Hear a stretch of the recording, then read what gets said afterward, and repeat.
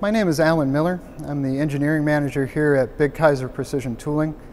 I'm here in our Hoffman Estates technical showroom here in Hoffman Estates near Chicago, Illinois. And today we're going to talk about Big Plus spindle systems and how they function.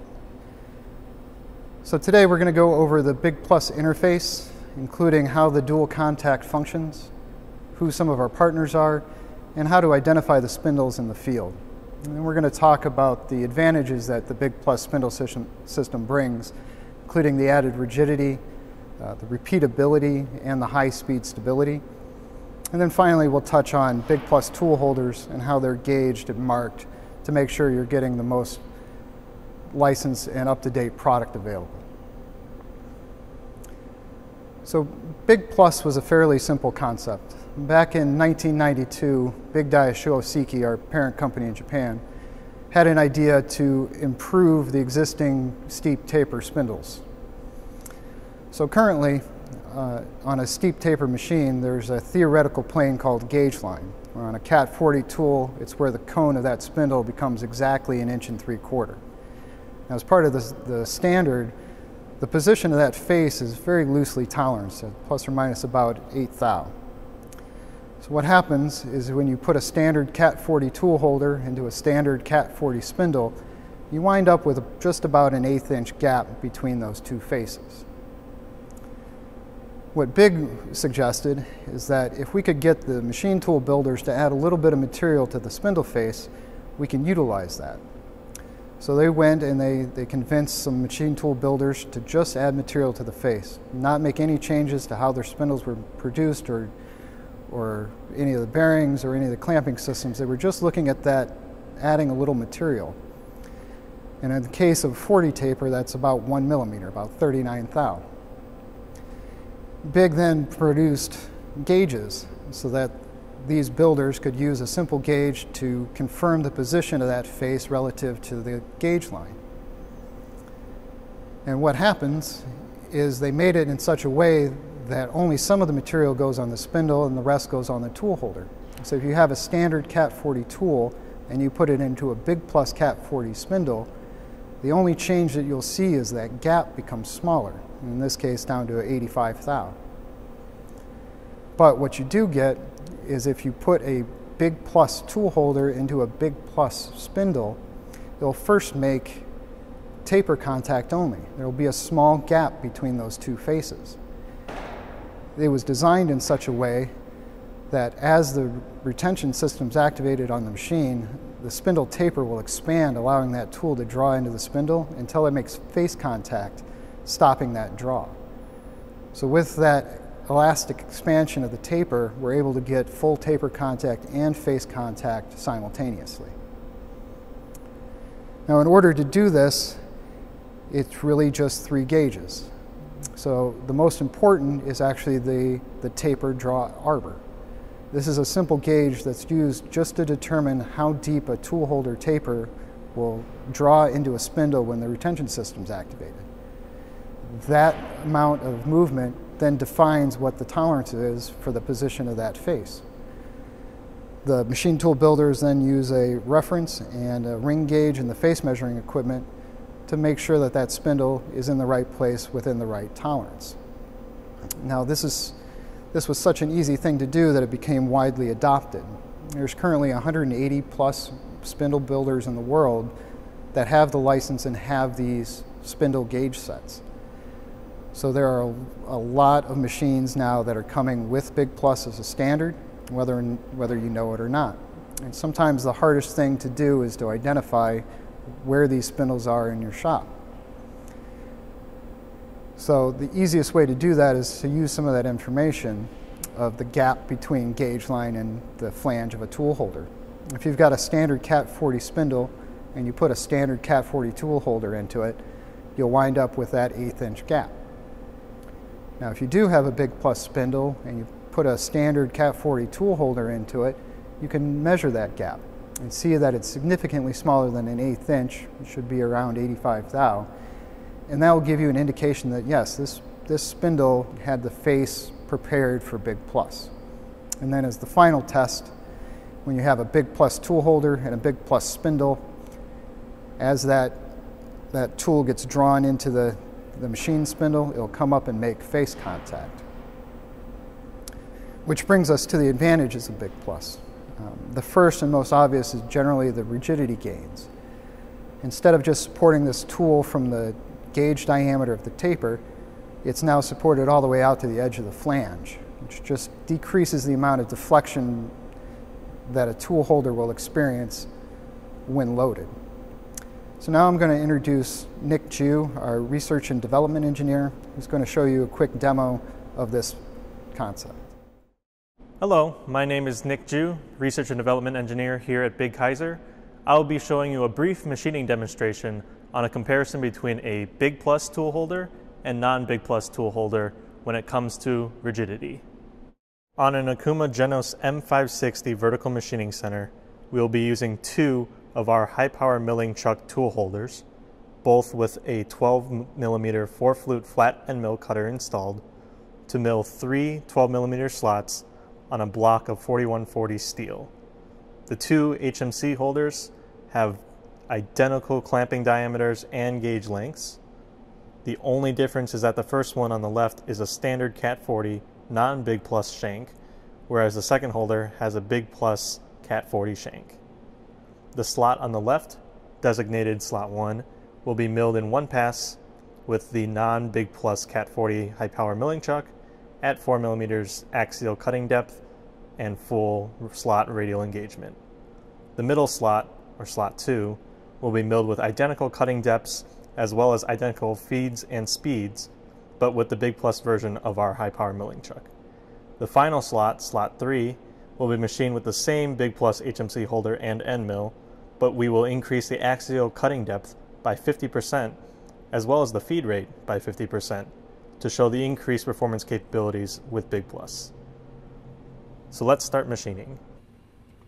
First, the standard Cat 40 non-Big Plus high power milling chuck tool holder is loaded into the spindle to mill slot 1.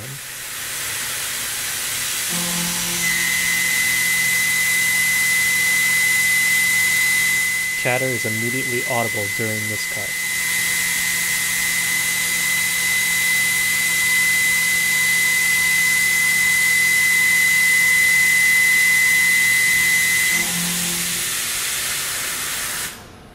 Next, the Big Plus HMC holder is loaded into the spindle to mill the second slot. The same machining parameters as the first slot are used.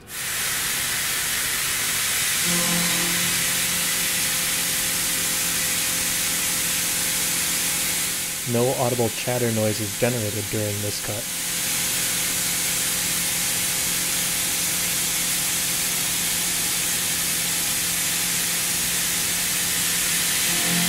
Finally, we'll increase the depth of cut and feed rate both by 50%.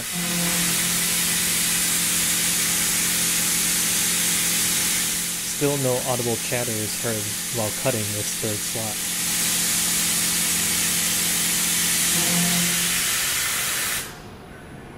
Let's take a closer look at the finishes on each slot.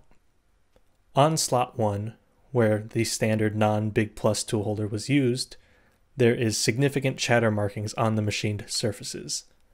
Using a surface roughness tester to measure the wall surface of this slot, an RA value of about 5 microns was obtained. The material removal rate, or MMR, which denotes the volume of material removed per unit of time, is set as the reference 100% for this demonstration. On slot 2, where the Big Plus HMC holder was used, the surface finish does not show any major chatter marks. Measuring the wall surface with the roughness tester, a significantly improved RA value of less than 1 micron was achieved. The MMR is the same 100% for this slot, since the feeds and speeds were unchanged from slot 1. For the third slot, which used the same Big Plus holder, but with 50% greater depth of cut and 50% faster feed rate, the finish is still superior to slot 1. An RA of about 1 micron was measured on the wall surface of this slot. Because of the Big Plus tool holder's greater rigidity, the MMR for this slot was able to be increased to 225% compared to the 100% of slot 1 and slot 2, which gives a great advantage to machining efficiencies and cycle time reductions. So that's a simple example of how Big Plus can greatly improve your material removal rates while still retaining superior finishes in milling, leading to greater performance and efficiency. I hope this was helpful. So as you can see, the Big Plus rigidity can not only increase your metal removal rates, but it can also improve your part geometry and surface finishes with less rework required after the roughing applications. The second advantage of Big Plus that's often overlooked is the ATC repeatability. In this case, we've taken a test bar of both a Big Plus and a standard taper and done 50 automatic tool changes with each one, measuring the run out of each time. In this case, we're using non-contact magnetic displacement meters to measure the run out to a sub-micron level. And as you can see, over time, with just the taper and taper fit of a standard tool holder, there's hiccups along the way where the run out increases on just a specific tool change cycle. Where Big Plus, because that face makes contact with the spindle, is always forced back to the same location every time. So this will not only improve your geometric locations, but also can have a strong influence on single point boring applications. Or if you have a single point tool that's not repeating to exactly the same location after every tool change, chasing diameter adjustments can become more difficult. The last feature of Big Plus is the high-speed tool length stability that it offers.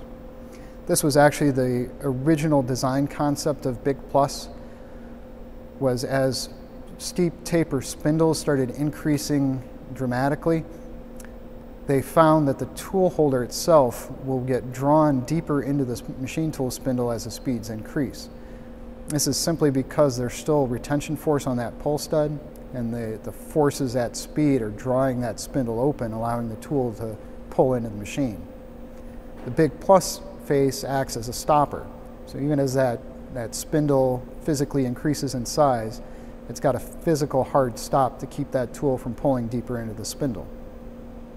So especially at the higher spindle speeds on smaller machines, this becomes more critical for any finishing applications.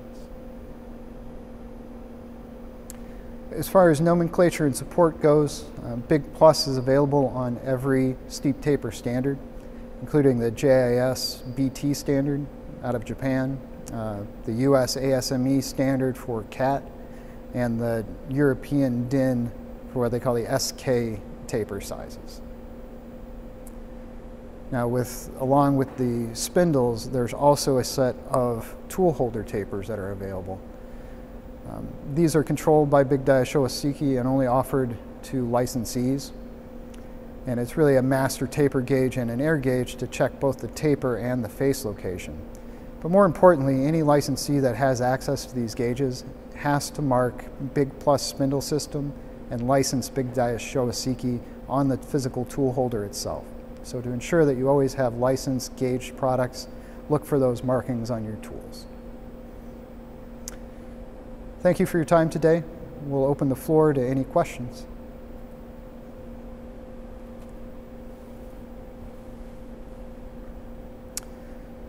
So Big Plus is a dual contact system, as is HSK and Capto. They all work with two plane constraint of the tool holders themselves, but they work in opposite ways. With Big Plus and steep taper, the spindle is elastically deformed under the retention system, where in HSK, the tool holder taper itself is the one that's getting deformed when it's being clamped in the system. So beyond that, it becomes a balancing act with speed versus rigidity. With steep taper, more of the tool is in the spindle, and the overall tool assemblies can be shorter. So getting very aggressive with roughing applications is typically better done with Big Plus over HSK. As you get into the extreme high speed world, As speeds increase, the HSK taper opens up and makes better contact in the spindle and becomes a better option for high-speed work. So there's pluses and minuses to both systems, and it has more to do with the type of applications you're looking to run. Now, the nice thing is that most of the machine tool builders recognize these advantages and limitations between them and will offer spindle options that match the capabilities of the machine. Thank you so much for joining us today, and we hope to hear from you soon.